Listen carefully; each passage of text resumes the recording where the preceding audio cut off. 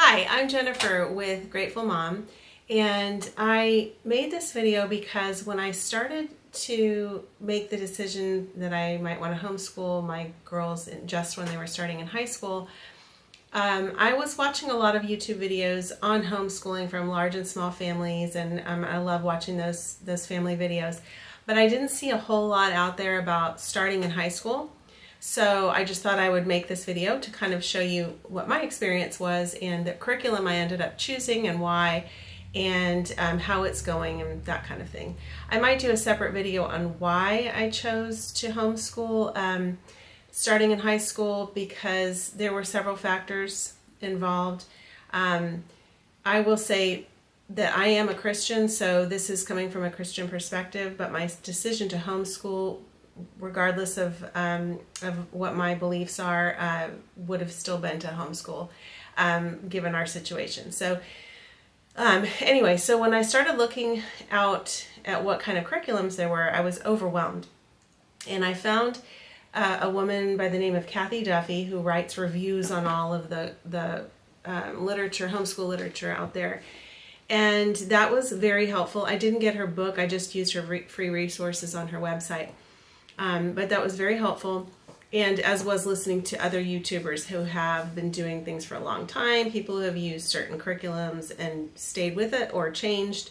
So I went to the different companies. I looked at Sunlight, I looked at My Father's World, I looked at Simply Charlotte Mason, and Good and Beautiful, and there were some others that I looked at, and I just really looked at primarily the English and history portions of those, because I knew that and Bible, because that's what I was going to be teaching from on my own. And then I also knew starting out that if we were going to do this, not the strongest person in math or high school science, and so I wanted to see what we could do if there was something I could find that was in class. I'm a certified elementary school teacher, and I taught through the pandemic and afterwards. And I, as most of us probably did, got really kind of burnt out on the online thing. Online has its place for sure, and it's convenient, and a lot of people like it. A lot of people homeschool with it. But my choice was that I really felt like I wanted to be very involved in the portions of homeschooling that I'm teaching. And then that I could have my kids go somewhere physical where, or at least, I don't know, I just wanted to try to find that, which I did. So there are several areas, several locations around us that offer homeschool classes. They're taught by people who have been certified as teachers in the past. They are homeschool moms, either past homeschool moms or current homeschool moms or dads.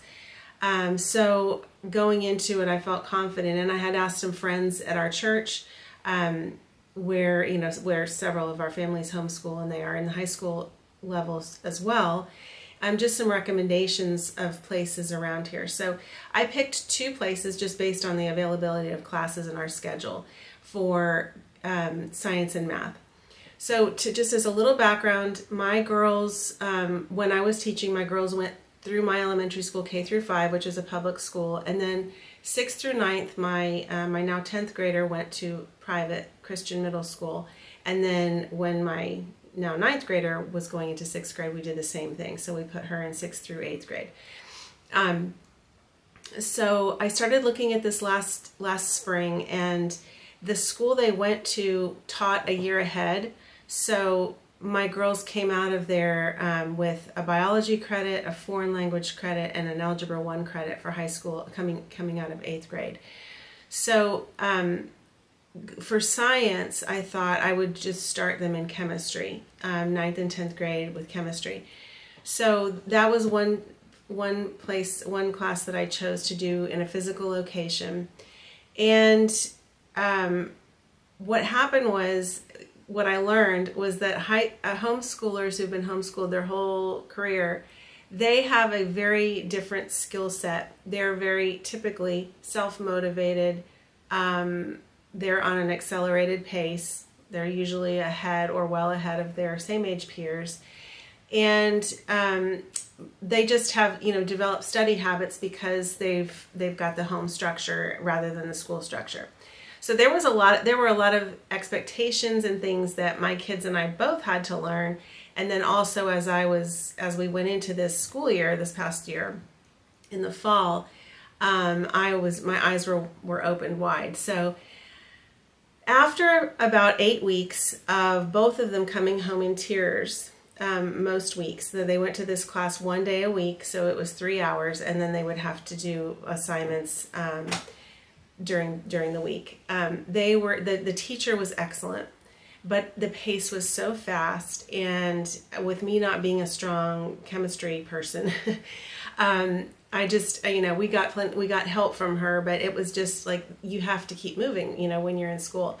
And they were in class also with kids who were juniors and seniors, most of them. Some of them were sophomores, but overall it was just, I didn't want my girls to be, I know that feeling of just being so drowning, feeling like you're drowning, and then it just, every week you have to go back and do it again and do it again.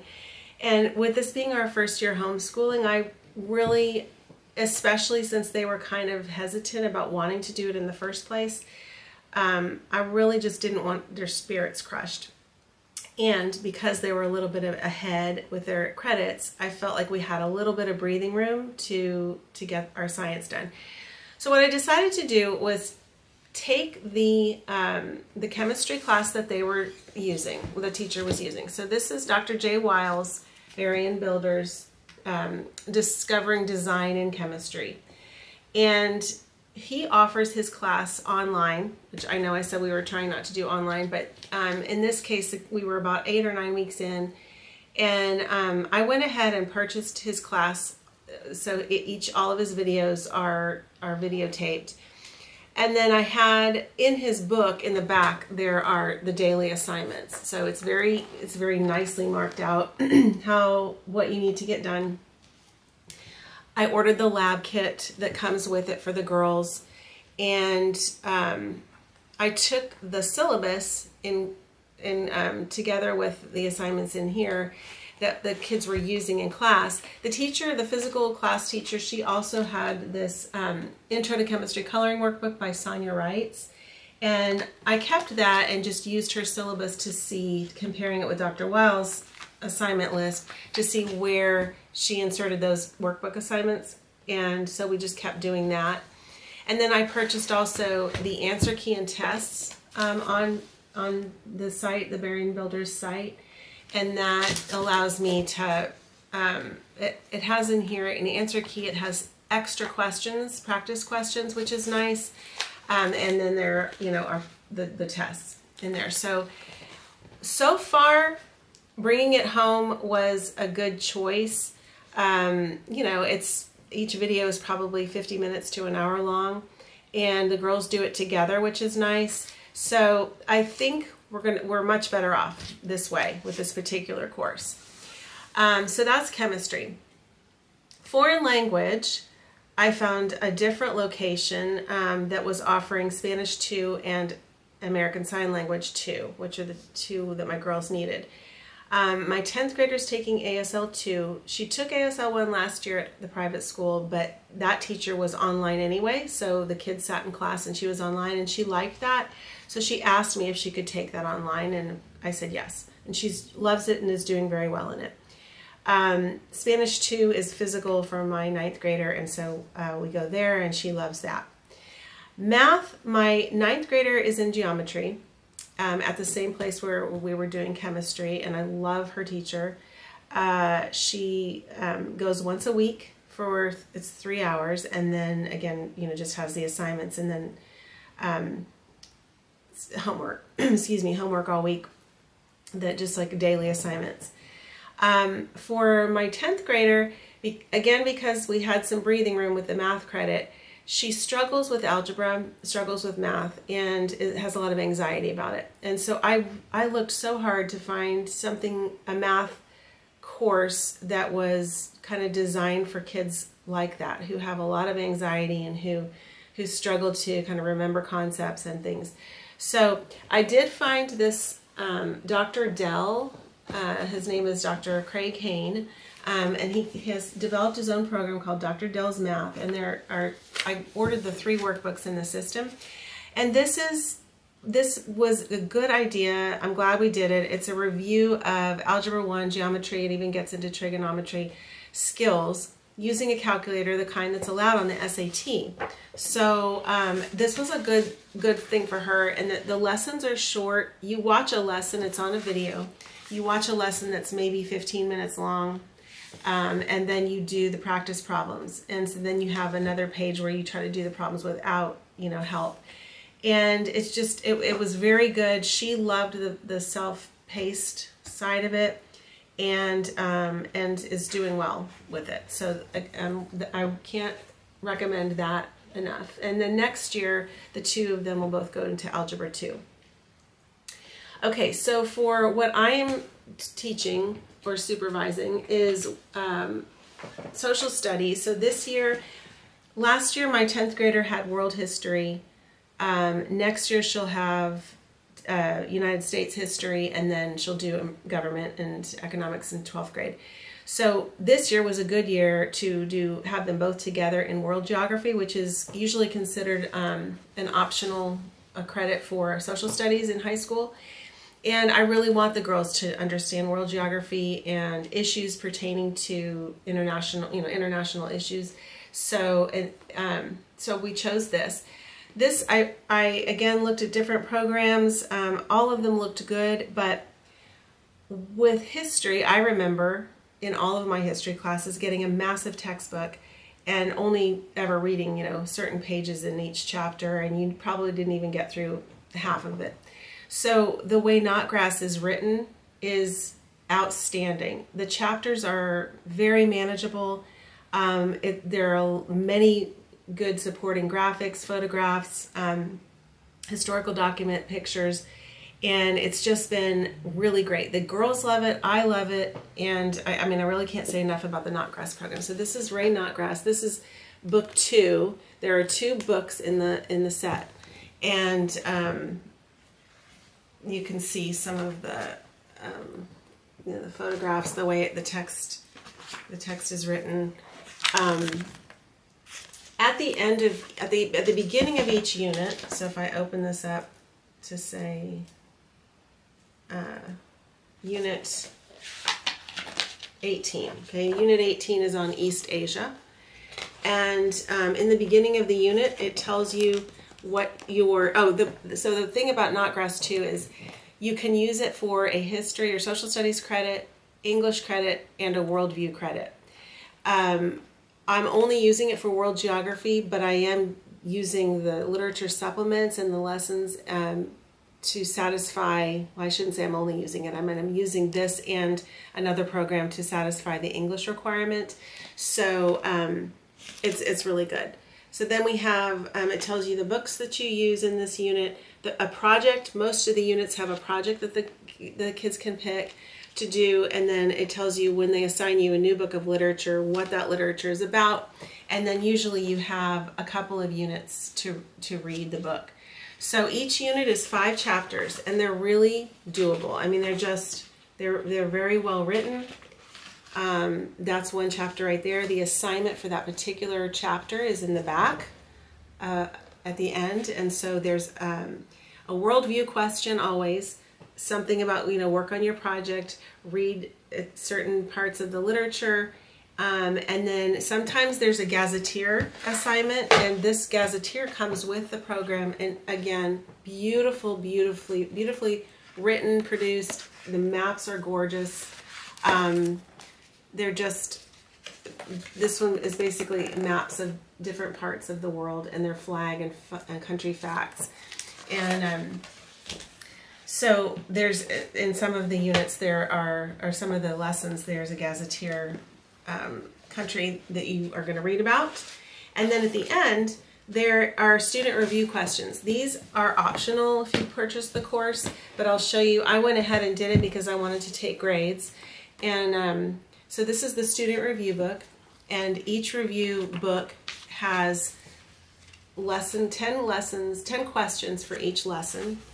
And then when you get when you complete, so we do a lesson a day. So we finish one unit a week, usually, unless we're behind on something. Also in here is some literary analysis about the different pieces of literature that you're going to read. This one was for Know Why You Believe in this excellent book. We also read Know What You Believe for a different course. There are map skills assignments in here. You have, whether you are examining a map and answering questions or whether you're creating your own map.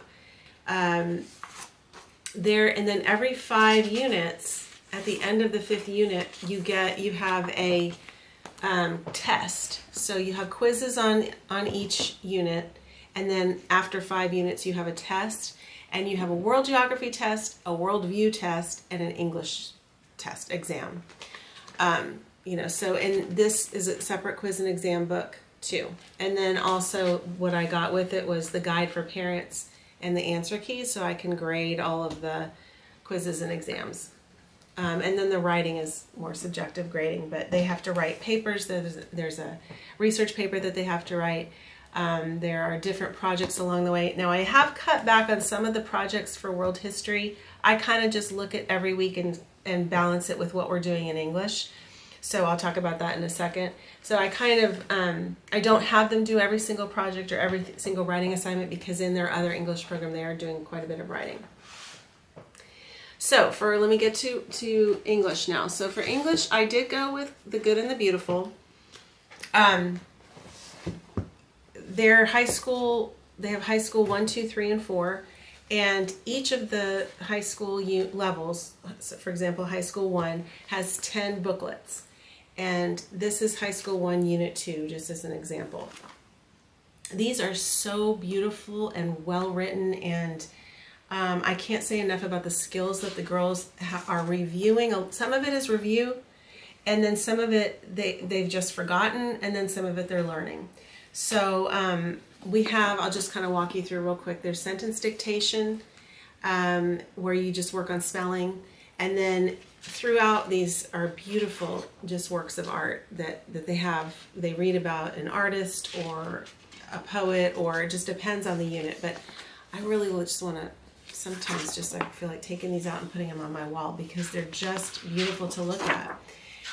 This particular one is on Arthur Durand. I mean, did I say that right? It is, I'm sorry, not Arthur, Asher Brown Durand. And so also they have memorization, where they have to memorize poems, Greek and Latin roots, and then some portions of geography, which fits nicely with our geography, I think. I thought I had a card. Yes. So some of these cards are nice. It tells you every booklet. When you start a booklet, you kind of set yourself up. You get your booklet.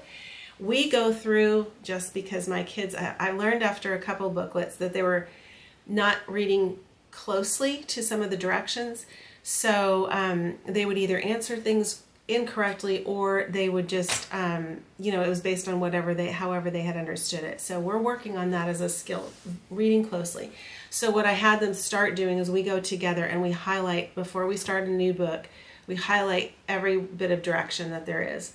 So that, and then I tell them read it and reread it and make sure before you start answering that you're doing what they ask for. Sometimes that word not throws you off. Which one of these is not included, or, just details like that they need to pay attention to.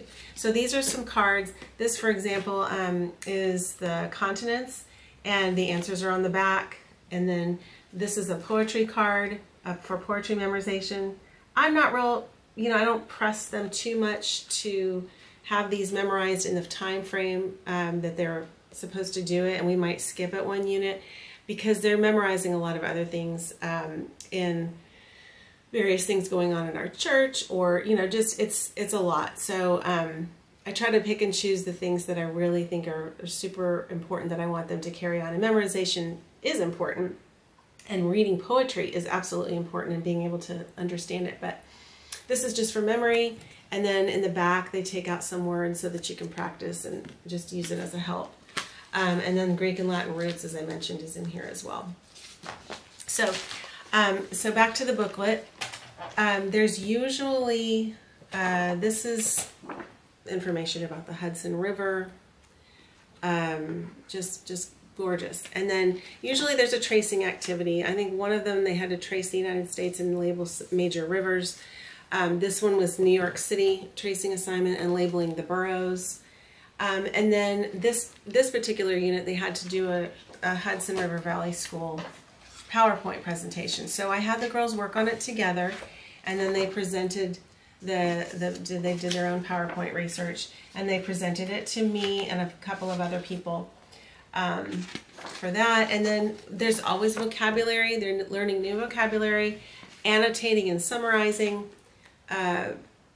Sometimes there are reading assignments of book novels outside of the booklet. Effective writing passage, so rewriting statements using different kinds of beginnings of sentences so that you're not writing the same form all the time. Grammar usage and punctuation, dependent and independent clauses. Sometimes there's a drawing. It's kind of nice for a little brain break. They have a picture, and you just you draw the picture, and it's a nice way to do a little bit of art and take a brain break. So this is, and then usage, like all together and all together, who, and whose, and whom, and there, and there, that kind of practice.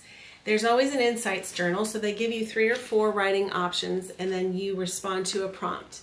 And it's just 250 to 300 word little essay. Again, this is spelling, base words, more vocabulary matching, and just as a review. They usually review what you've done in the booklet before, so there's a nice spiral with that. Sentence diagramming, I had forgotten how to diagram sentences, and but it's so helpful. So we went through, there are a lot of helpful videos on the Good and the Beautiful's website to show you how. They just walk you right through it, and you can watch it as many times as you need to understand it, and the girls are really getting it down. And then there's optional art projects, which I don't make optional, I make them, I require them. Just, the girls like art, and this again gives them a nice break after hard work. And so there was this tree, and sometimes it's drawing, sometimes it's painting. So this is the sketch that my daughter did, and then this is the other sketch that she did. And yeah, I think I had the other one. And in another unit, there was a tree that they painted. So this is the tree that ended up painting. It's really, really nice. And then at the end of when they're done with the booklet, there's a unit check, and it's just so that you can take a grade if you want. There's a unit test. And for this unit, we read a book called Just David. And so there were a couple of essay questions in the back about that novel, and we did read that together. So The Good and the Beautiful, ELA, highly recommend it. Oh, to make this an honors course as well, they do have these book studies. And I got all 3 of the books, not necessarily going to do them all this year because we have a lot of reading and through the geography, which is like 10 or 11 novels. And then Good and the Beautiful has another, I think, at least several novels for each program. And I did English 1 and 2 this year. I was trying to push them through sort of more quickly. We probably won't get all the way through level 2, but we're into it. So they're doing very well. But then, like I said, English 1 is just 10 booklets. That counts as your English credit, but we're trying to do a little bit more. Pride and Prejudice is one honors book study, and we're going to do this together. It's just so you can see about how long it is. The other one is C.S. Lewis's Screwtape Letters, and then Little Men. Okay, so that is that. Then when this, by the way, so with read alouds, I'm going to get to the morning. Let me talk about what we do in the morning. So when I started thinking about this, I got science, math, and foreign language down. I got history or social studies down, and Bible and ELA. So then the question was, what do we do with our morning meeting? I love having a morning meeting. I love all the videos of the families that sit together and get into God's Word in the morning. And so I purchased this book called Enrichment Studies with Simply Charlotte Mason. Back then I was just all over the place. I didn't know what I was going to do, but I knew I needed some kind of lesson plan. And this is it's a great book to use if you want your lessons just planned out for you. It's really good. They have the routine every day is a little bit different depending on whether you're working on a character habit, doing a music study, an art study, a nature study. But every day pretty much is scripture memory and a read aloud. And then sometimes they have foreign language. So I started off using this, and then I realized I just needed to do my own thing, but I was grateful for this structure because I did end up getting her character building program, which is called Laying Down the Rails, a Charlotte Mason Habits Handbook by Sonia Schaefer. And this is the handbook, and then these are the 2 lesson books that come with it. So these actually have the lessons that you do with your kids. It's very good if you read ahead and plan for these. But they are geared for K through 12, so all ages can do it. Charlotte Mason, in her teachings, recommended going in a certain order in the beginning, which I agree with. But they said basically if you do all of the habits, you'll be done in 10 years if you spend like 6 weeks on each habit. Well, I don't have that long with my girls, and so I have been picking out the ones that I feel we really need to focus on, which are things like obedience and truthfulness and attention, modesty and purity, cleanliness. So things that I feel we need to do. And we're also in the Charlotte Mason program, they typically don't do it every day or every other day. I've been trying to accelerate things. So we usually do something one of the lessons every other day or every third day. That's been going well. And then we always do a Bible study. Bible in the worldview, in Knotgrass history, they have a worldview, they have memory verses, they have, that can count as your Bible. But I just felt like, I wanted to go through certain content-specific Bible studies with my girls as teenagers, as things they've been going through. Even at church, even as homeschoolers, there's drama. And so, and they certainly experienced that all through public and private school. I mean, that's just life. So, this company called Not Consumed, she has some really great Bible studies. One of them was on navigating friendships that we did. I've read that seen that some people with teenagers have them do sort of an independent study and then they come back to the table and they discuss, and that's fine too. But my girls and I are really just for the first time, even though we've been going to church, we're just learning how to really read the Bible for the first time. We've been blessed with such an outstanding church, and so I feel like I'm relearning things and delving deeper than I've ever gone, and so I really wanted to do these with my girls. And plus, it's nice to just have the reinforcement of, how to navigate friendships and how to get along when people can't get along, and how you're supposed to treat that as a Christian and things like that. Another one, this is an area where I personally struggle. My girls struggle sometimes too as teenagers. Fruit of the tongue. How do you talk to people? How do you talk to people when you're under duress? And so those we're still actually in Fruit of the Tongue.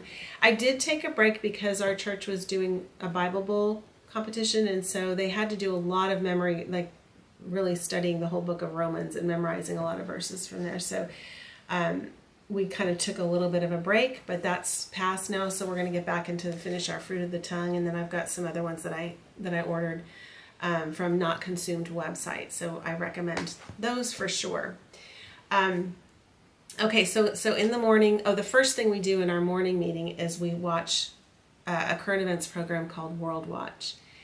Again, highly recommend. It's current events. They are a faith-based company. They show current events. It's a real, like, particularly lately it seems like there's a lot of war, but the way they handle it, it's not like hitting you over the head. Each segment is like 10 minutes long, and it's chopped up into different pieces, and it's not all news. Sometimes it's a little bit about history, sometimes it's a little bit about etymology, like the history of words and how people, just fun facts about people in the world who are doing interesting things. So it's just very interesting, and it's, I mean, we just always look forward to looking at it, watching it in the morning. So that's how we kick off our morning time, is we watch World Watch, and then we do our Bible study, and then we do a habits. Most of the days we do a habit lesson, and then we have a read aloud. And sometimes I'll read, sometimes we'll just, read around the table, we'll pass the book around, but I always try to get a chapter in. Now, some of the books that we read this year are below grade level, but I found them as extra books. These are Good and the Beautiful, but I found some on other sites as well that I purchased. This one is the Three Gold Doubloons. It's written on a 7th grade level. That was a very, very interesting one about an apprenticeship, somebody who apprenticed in Williamsburg. Boy of the Pyramids, it's written on a 6th grade level, but it's a very interesting story about Egypt and a little boy in Egypt. This one is called The Saracen Steed. It's written on an 8th grade level. It's written about true events from the Crusades, the time of the Crusades and thereabouts. And it was just, all of them were very good. Now and then the last one, the most recent one that we read is called Through the Wall. It's written on a 9th grade level. It's about a boy who got through the Berlin Wall and escaped, and his story. Excellent, excellent story. Even with these lower level books, there's some vocabulary that my girls didn't know. And even though they went to a private school, some of the literature that they were reading was challenging. Like they did some Shakespeare, they read George Orwell's 1984, but there weren't a lot of books that were assigned, which kind of surprised me.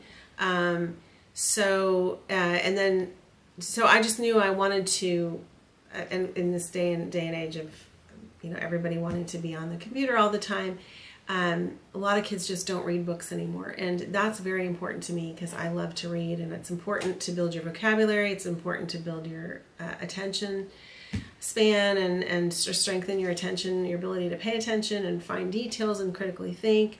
So that's why I'm like piling on the books this year, and some of them they have to read independently, but some of them we do through the read aloud. So these were extras and very good for building vocabulary. And then one of the ones actually that I have out here, it's called Blood Brothers. This is from the World, Not Grass History's World Geography. And with all the things going on in the Middle East, it was such a timely book and so well written. I highly recommend this book. But this one was a challenging one. Although it's a narrative, in narrative form, it's a true story. And it deals with some pretty heavy stuff, but it helped all of us understand in more detail the complexity of the issues with Palestinians and Jewish people. It just really opened my eyes. It clarified some things. It made me look and research more, and it's very relevant right now. So that's a great program. Includes fantastic literature. One last thing that I just ended up deciding to do is I decided to get a home economics course. I'm kind of teaching my kids sort of home ec, not officially, and they're probably not going to need a home ec credit in high school, but although I can give them if I take grades on these. But I found this on ChristianLight.com. It is a Mennonite organization, and so in the pictures in the front you can see the ladies in Mennonite wearing Mennonite clothing. But I did look at samples on their website, and it's exactly what I want to teach my kids. I mean, they've cooked in the kitchen with me forever, and their dad.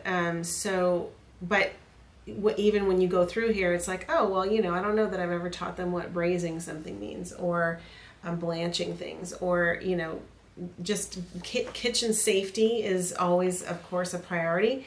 But sometimes when you hear it from somebody else, it makes a difference. So this covers a lot of things. Their Home Economics 1 course, basic sewing and keeping a godly home, and just all kinds of just home economics, and it's really good. So I thought I would do this, you know, sort of lightly, and if we take into next year to get this done, that's fine. They also have a home economics 2 class. So I think, so that's it. So basically, how is it going?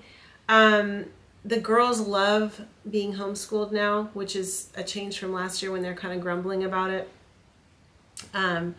We've had a lot of personal things going on, so the flexibility of time in homeschooling has been a blessing to me, because I've had to be various places, and it's just been nice that we can homeschool at night if we need to, or if we need to catch up on Saturdays, we do that. It's not typical, but you know, we like to get up early in the morning and get stuff done. But they're really liking it. Oh, one thing I forgot to mention too that we do in the morning in our morning meeting is, this is also from Simply Charlotte Mason, is picture studies. And there's a great, they have all kinds of artists. This one that was Monet that I have up on the wall. I put these up on the wall, and we do about one of these every couple of weeks. There's a book about each painter, and I think they give you, let's see, 4, 5, 6, 7, 8, 9, 10, 11, 12 different painting. Oh, I pulled out the wrong one. Actually, this is Cassatt. Who I have on the wall right now is Monet, because we're not done with Monet. But so they give you, I guess now, 2, 3, 4, 5, 6, 7, 8. Yeah, there's 8 in here. And they give you a booklet showing you how to do a book study, a picture study. They just walk you through, you know, why do we do a picture study? How do you do it? And it takes you through the steps of doing a picture study. It really is only about 15 minutes long, maybe 10 minutes. It gives you the story of the artist. And then in the back, it shows you all the paintings that they've included in the packet, and some facts about the painting. Some interesting things. So what I do with my girls is we study it, and then I put it up on the wall, and then I use that booklet to write maybe 3 or 4 facts about the painting. And then every few days I'll say, okay girls, before we come to have our morning meeting, go look at the Monet paintings and pick one and come back and tell me something about it. Tell me a fact or 2 about it. And it's amazing how much has stuck. And then, you know, when they start seeing Impressionist paintings out there or Monet discussions, they're like, oh, I've seen that. Oh, I know about Monet. And so, and actually our museum, our local museum, was having an Impressionist exhibit, and some of Monet's paintings were on display. And so that was kind of neat that they could go and say, wow, I know something about that. So that's good. I also want to do music study. Simply Charlotte Mason and others have composer studies. I just haven't had time to get into that yet, and it's something that I really want to do. Another thing I have purchased that we're just starting late in the game is on Simply Charlotte Mason. I got paid for some videos to do what she calls handicrafts. And I know I'm doing home economics, but this is right now we're doing like sewing in the handicrafts and basic stitches, learning certain stitches, which is something I want my girls to know. You know, how to hem things or how to make a blanket, you know, something like that. So we're doing that. And then nature studies, another thing that I have not done as much as I want to, but we do have notebooks and art supplies, and once in a while we will get down to the park, and what we do is just notice what's the weather like, what time of year is it, you know, what's the date, what do you see, draw a picture of something, write down a question of something that you wonder. You know, again, with everybody being on computers all the time, I have seen in my own kids the lack, I don't want to say the lack, but they just don't notice the natural world around them, you know. And of course, as teenagers, they're like, yeah, it's a tree, big deal. That's not really what they say, but I mean, we are outdoors people. We go camping a lot, and they love the outdoors, but you know, unless you take your kids and say, look at the veins in this leaf, what colors do you see in this leaf? How does the leaf, you know, how does the plant survive? You know, and you could talk about photosynthesis, or you know, if it's the winter time, you know, you have them take pictures. One of my kids loves to take photographs. Take a picture of each little branch can, or when you take a picture of a tree in winter that's lost its leaves and you have a beautiful sunset behind it or a clear blue sky behind it, take a picture and notice that you can see all the details in the branches. And just noticing detail is what, I think Charlotte Mason was big on that. And getting outside and being in nature and learning from nature is so important. So I'm trying to be more intentional about that, and I hope to improve on that as we go along. So I hope that helps you if you're thinking about homeschooling in high school. My girls also do extracurricular activities. They do volleyball. There's a homeschool volleyball league. There's a homeschool track team, which we couldn't make practices this spring, but there is that. They do like just working out on their own. But as far as social things, I haven't gotten them into music lessons this year. They both know they play the flute and the clarinet, which they played in band. That's something that I'm kind of bummed about, that I would really like to find a local group that plays, and they could be in the band. But I definitely want them to take another more instrument lessons, and both of them have shown interest in the guitar, so I might do that. One of these homeschool places has guitar and piano and voice, so we might get into that, but it's just, it's just a lot. So anyway, I hope that helps you if you're deciding to homeschool. Again, my kids were not totally thrilled about it. Now they love it. They're so happy to do it. And I think having a network through church and the different activities that we did, that we do, enables them to make friends, and they keep in touch with their old friends as well from school. So once in a while we'll get together with those friends as well. And I'm really happy with our curriculum. I don't see changing anything for next year because we're just loving it. So I hope that helps, and have a great day, and I'll see you soon.